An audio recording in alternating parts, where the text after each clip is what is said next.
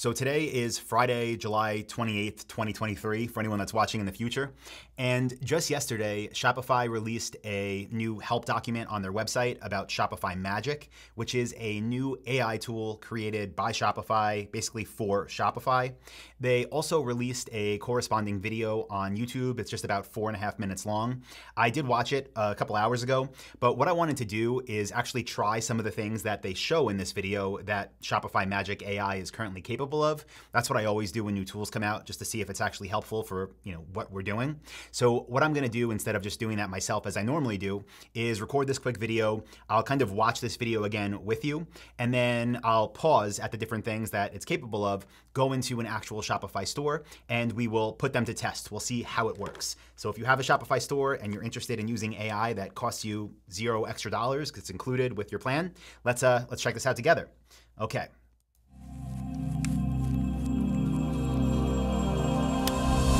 AI has made the impossible possible, giving everyday businesses I might speed up certain parts that are more marketing based, even though it's only 4.5 minutes long. superpowers to be more productive, more creative, and more successful than ever before.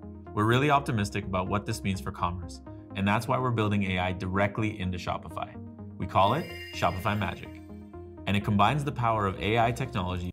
I don't know if anybody else is as impatient as me, but I typically do watch videos at a faster playback speed, so I'm going to turn this up to 1.5. So if you watch this video at 1.5, it'll be a little bit more than With that. Shopify data to provide merchants with a suite of free features that are integrated across our products and workflows. With Shopify Magic, merchants get personalized, contextually relevant support for a range of tasks across store building, marketing, customer support, and back office management.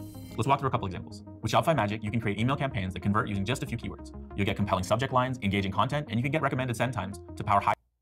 Now, I'm going to pause it here about the email part of it, because this is one thing that I do want to test in this video. When I saw this, I like it. I appreciate that they do it, but I currently do not use Shopify email. I use Klaviyo. So all of our stores are still on Klaviyo. As you know, if you're a Shopify store owner, that has been like the default best e-commerce platform for Shopify for, I don't know, honestly, as long as I can remember, over 5 years, because the integration is so good. But Shopify email has been something they've been getting better and better with over the years. And maybe it's coming to the point now where this does replace Klaviyo. With that being said, though, everything that they mentioned that they built in now with AI and Shopify email, Klaviyo does as well. The difference is Klaviyo, you have to use a third-party app, obviously. Higher click-through rates. Let me walk you through how it works. Let's go to Shopify email. I'm going to slow this part down because this is one of the things that we'll be testing. So let's just drop it down to normal speed. And you can see here, he's on the Shopify Create a email new app. campaign, and I'll just pick one of the templates. I'll select the template, and as that loads up, I can go ahead and make changes, and I can even use Shopify Magic to generate content, but I'm going to go ahead and generate a subject. So subjects are hard for me. I don't really know what good looks like. So it already knows the content of my email. I'm going to go ahead and press generate text. It's going to generate it in a persuasive tone of voice, which I think is good.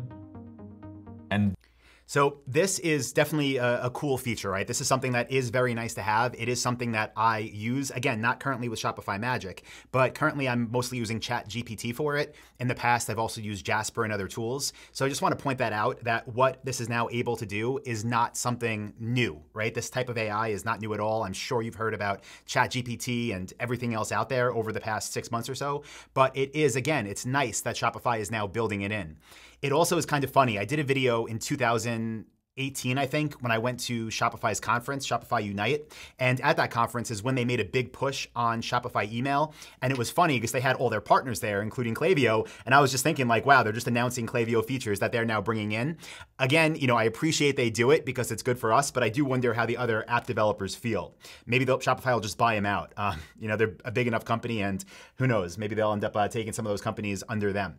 But let's try this ourselves. Now, one thing I also noticed, let me just jump back a little bit. And before I started recording this video, I did install, I should say, Shopify email, because again, I don't use it, I use Klaviyo. But what I noticed even in this video, when he goes to choose a template. I'm gonna create a new campaign, and I'll just pick one of the you see there's like basically no campaigns, right? All their templates are very, very basic. So one thing I thought that maybe they'll do is in the future actually use the AI to create more templates, because there's not many in there. So let me go to the Dropship Lifestyle merch store, and let me go to apps. Let's go to apps, and then we're gonna go to email. And again, I don't have any history in here because I installed it right before this video. And then I'm gonna go to click Create Campaign. And you'll see what I mean here. So it has obviously all of our branding and whatnot from the Shopify store because that's all in Shopify settings, but there's not many different sections to choose from. And even like in promotions, we have a sale or a discount or a spring sale or an express checkout or a birthday. You know, there's nothing like, in my opinion, there should be, 30 of these things, 50 of these things, different options for different holidays. But, that's a different story. I think maybe though they will use AI and maybe make a bigger push, I would definitely encourage them to add more templates in here because a lot of people, even if they're going to use AI, want a template to start with. But let's just go ahead and say we are starting with the sale announcement. So I'll click that template and then I'll just go ahead and select this one here. And then we have our little Shopify Magic button here, okay? So this would go to all of our subscribers, which on the merch store is 1,805. And then we need a subject line. So let's click Generate Text. Describe what this email is about. Seasonal sale, deals, best-selling products, and let's say we want it to be persuasive. Again, I haven't given this any information, and just to point this out, Shopify email has no historic data on our emails because we've never sent through them. So I don't know how that affects what it's gonna come up with. Again, this is like cold, which is probably how a lot of people would start with it. Okay, let's see what it has. Get ready for the ultimate seasonal sale. Don't miss out on these amazing deals. Discover our most wanted products now. Okay, that's boring, but as you probably know, garbage in, garbage out. It has a pretty bad starting point with the description. So let me try to change that. And you know what I want to do too? We'll do a test, basically trying the same thing in ChatGPT to see what we think has a better result. So describe what this email is about. Let's just say it is a, what's coming up? It's summer now, but let's say we do a fall sale, save 20% on all dropship lifestyle hoodies. Okay, so let's say that was the promo, and let's say we wanted it written in the persuasive text. So I'll click try again, and now it should have something that's not cookie cutter, I would hope. Limited sale offer, 20% off our cozy fall hoodies. I mean, I personally wouldn't use that, or trendy hoodies. Get ready for fall, enjoy 20% off our hoodies now. Maybe the third one, right? It's something, but let me do this. I'm gonna log into ChatGPT and I'll fast forward in time, you won't notice it, and then we're gonna try the same thing there. Okay, so now I also have ChatGPT open, and what I'll do is just take the exact input that we gave Shopify Magic, and we will compare it. So I'll take this, and then what I wanna tell it to do is, and this is 3.5 by the way, please write right, we'll do 3, so we have something to compare. 3 persuasive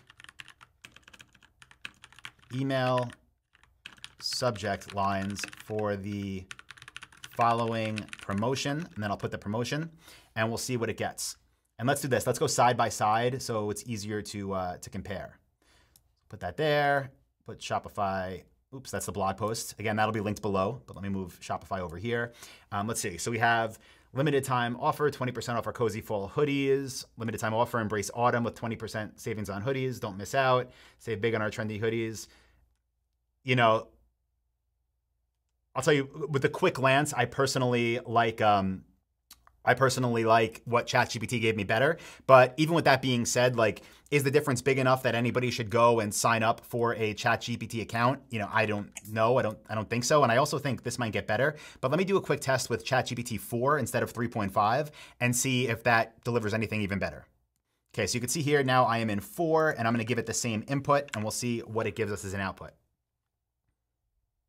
Embrace the chill. Get 20% off. I like that one. I like things that stand out, right? Like limited time offer. You've seen that a million times, right? Save big this fall. Okay. But I like things like that really stand out. And that's still written as persuasive. So let's just try a different tone, and then we'll get back to the video from Shopify and see what the other features are. But let's try this. Let's do something that is playful to see what it gives us. We'll change the tone of voice. And then I'm also going to change the input here.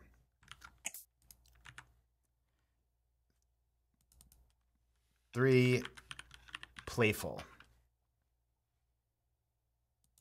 Did that even update it? I don't think so. Okay, now it's working. Okay, and then we'll do the same thing here in ChatGPT 4 to compare the playful tone. Get cozy with our fall sale. I like the little emoji. Shop now and save all hoodies. That is not playful. Hoodies on sale. Don't miss the fall savings. Yeah, those aren't what I would consider playful, okay? So here in ChatGPT, we have fall in love with savings. I like that a lot. 20% off on all DSL hoodies. Psst, your autumn wardrobe just got 20% cooler. Get toasty and trendy. See, okay. So what I'll say, and this is just totally honest review, honestly, obviously first time doing this. I don't know if Shopify Magic will get better over time or give different outputs over time based on how it learns. I'm assuming it will because it is a language learning model. But the reason I really wanted to go side by side was to see if it was basically using ChatGPT 4 or 3.5. The output on Shopify Magic looks closer to what we got from 3.5. 4, in my opinion, is way above. But with that being said, I pay, I think, $20 a month to use ChatGPT 4. So is that worth it to you to get better subject lines and copy quickly? I would say that depends if you actually have a store that's up and running and profitable and you want to save time and get more creative ideas quickly without having to think about them. But definitely a win here.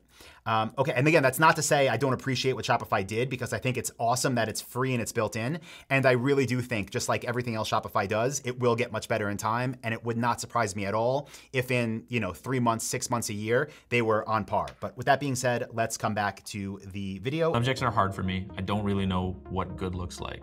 So it already knows the content of my email. Okay, I'm going to go ahead and press generate Let's text. see what he got as an output, though. It's going to generate it in a persuasive tone of voice, which I think is good.